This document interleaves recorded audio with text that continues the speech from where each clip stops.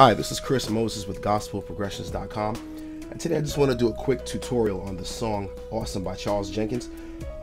I'm not going to go over the entire song. Well, I will, but it's 4 chords, and I'll make this really quick. But what I will do, I'll show you some substitutions because it's the same 4 chords, and everybody knows. If you don't know, it's in the key of E.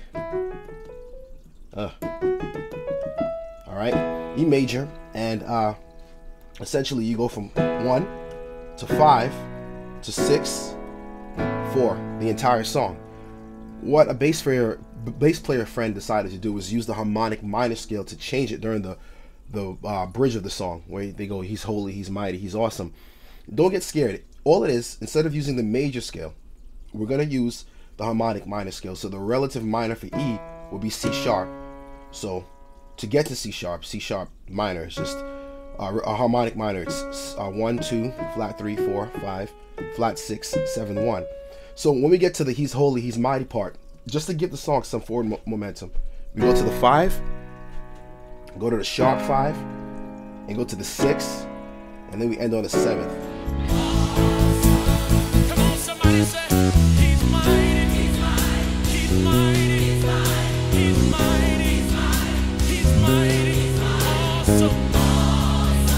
Come on and lift your voice and testify. Come on and say, he's holy. So your 5 is replacing the 1 chord, and the sharp 5 is going to replace the 5 chord, and we're going to proceed to the 6 like we normally would, and the major 7th chord is going to replace the 4 chord, the common substitution. So when I said harmonic minor, some of the things you can do, you can hang out in the 5, like I said, instead of going to the 1, and then walk up, end up here, and then go to your dominant 7th.